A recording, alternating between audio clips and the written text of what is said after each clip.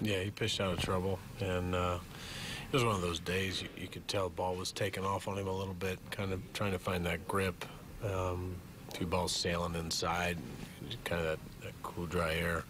But also he had enough kind of grip to really make the ball move, too. So I think he found a nice feel with his sinker, but I thought he did a nice job with everything. He just made better pitches when he had to. Do you have to kind of dial that in, like midway through the start there, just get a feel for where the movement was going? So Yeah, I think it was truly this getting a grip on the ball that was kind of getting on the way when you'd see him run deep counts. It was frustrating. He was trying to, get a little sweat going to where he could use that to help him, but it was just one of those, nights early in the season that happened. But then I think got on side a little bit. There was a great trip out to the mound by Derek Lilliquist to kind of get him on top of the ball a little more because it was starting to run side to side a little bit.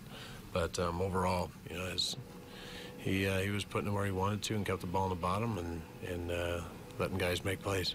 Diaz, 4 hits, 3 in the last game. Do you see his swing coming around? Yeah, he's in a good place. He's,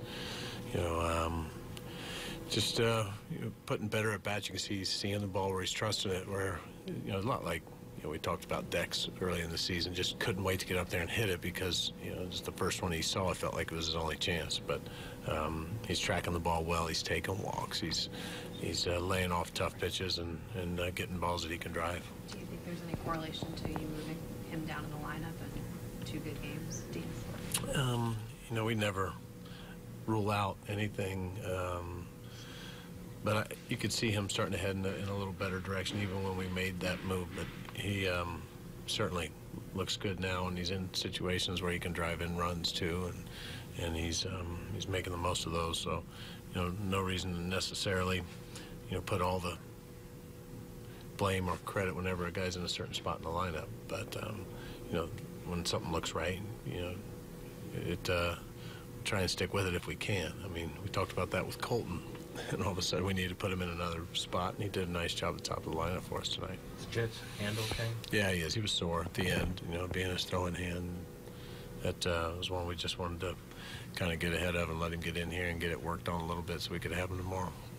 Do you think that it just, by moving a guy in the lineup, specifically Diaz out of that, just kind of alleviates maybe what he's trying to do, or gives him a different look like with RBI guy?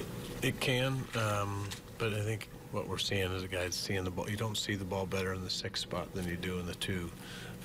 There's times you put them in a certain spot in the order, and they may get pitched differently, which could be an advantage to them. But, I just don't really see that right now. Just trying to give him, something different, help him kind of, and that's usually what it is. It's not a reward and punishment thing. It's more of, where can we put a guy to, maybe change it up a little for him, and maybe he does see something different, or maybe he thinks a little different.